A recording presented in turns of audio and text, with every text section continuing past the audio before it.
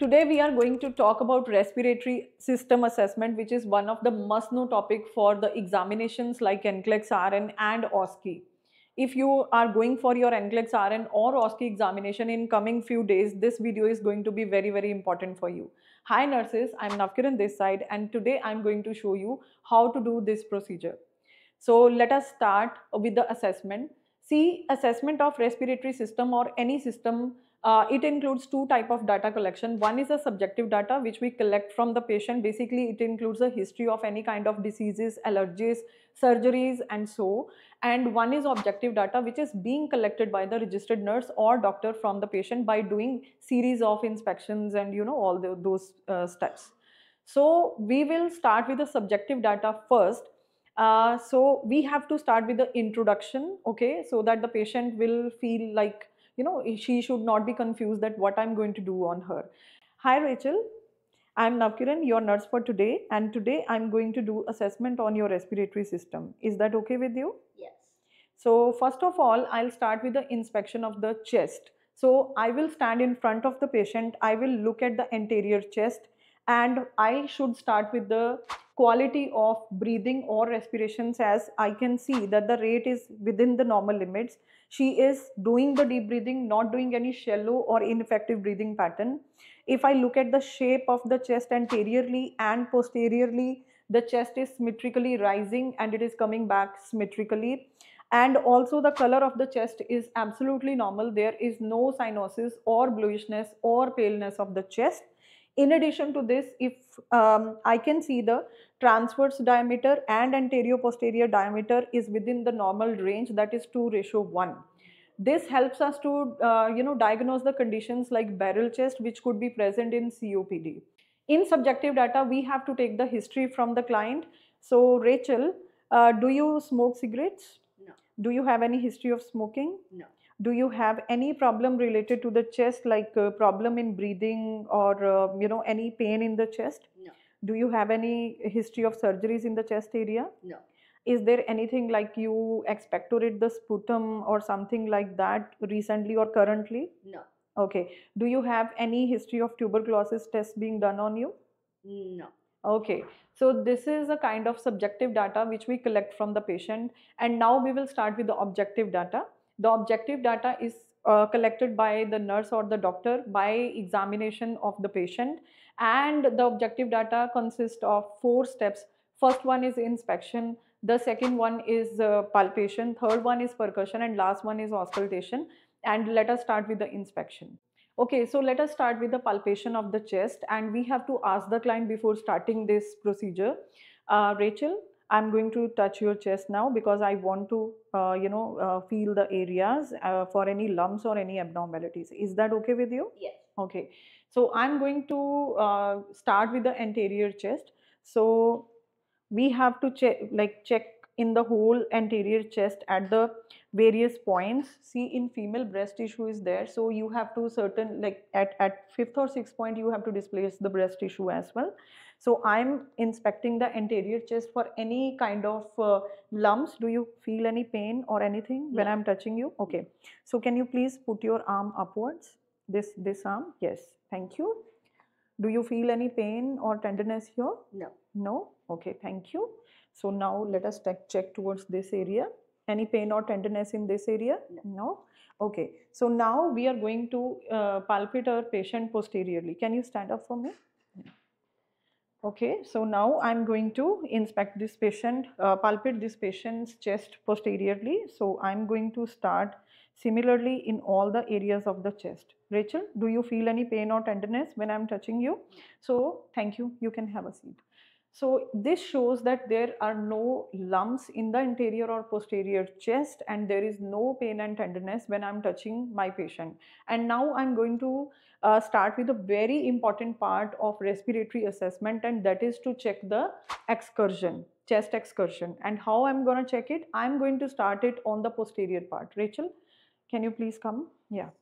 So if you see, I will place my two thumbs into this area on exactly at 10th rib level approximately, and if you see my thumbs are quite close. Now, Rachel, can you please breathe, exhale and then breathe deeply? First,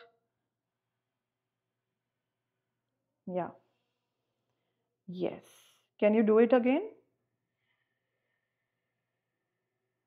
Hmm. Absolutely correct. Thank you so much. As you have seen that my thumbs are moving symmetrically, that means the chest movement is symmetrical. My thumbs are moving exactly in the same distance with exhalation each time. That means the chest are moving symmetrically. There is no asymmetry involved during expiration or inspiration. Okay, nurses. So now we are going to proceed to the next step, that is auscultation. This is one of the most important step when we are doing assessment of the respiratory system. And in this case, I'll be doing assessment both anterior part of the chest and on the posterior and even on the lateral sides. So let us start. Rachel, I'm going to put my stethoscope on your chest because I want to listen to the breath sounds, right? So before we start, I also want to tell you one thing, that there are two type of lung sounds that you should be knowing. One are normal sounds and one are abnormal sounds. The normal sounds are bronchial sounds, bronchovesicular and vesicular sounds. The bronchial sounds would be heard over the trachea. Bronchovesiculars would be heard over the main bronchi, and bronchovesicular will be there over the entire chest. And the abnormal sounds could be wheezing, could be crackles, could be rhonchi, that could be heard when you are auscultating your client. So Rachel, I'm going to put my stethoscope on your chest because I want to listen to the lung sounds. So I will start with the apex of the lungs. Apices, I will start with the apices and then I'll move downwards, okay? So first of all, I'll put my stethoscope on the supraclavicular area. Rachel, you have to breathe with the mouth and one deep breath. Thank you.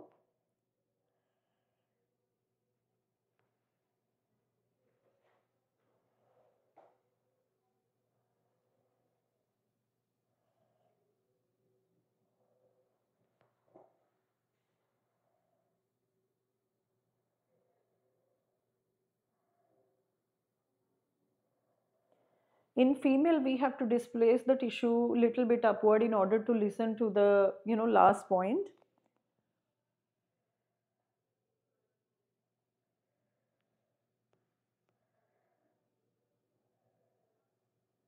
Thank you so much. You can be normal for us, some time. So basically, now I'm going to do the lateral part. As we know that on the left lung there are two lobes, so we will be auscultating on 2 points, and on the right side there are three lobes, so we will be auscultating in 3 points. So Rachel, I just want you to raise your left arm first for me. Thank you.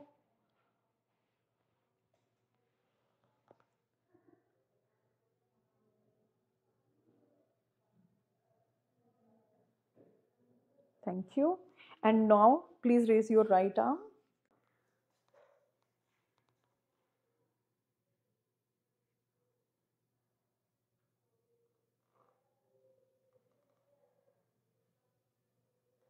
Thank you so much. And now we are going to continue with the posterior part. Rachel, can you stand for me? Again, in the posterior part, we will start from the apices of the lungs and then we will move downwards. Can you take a deep breath?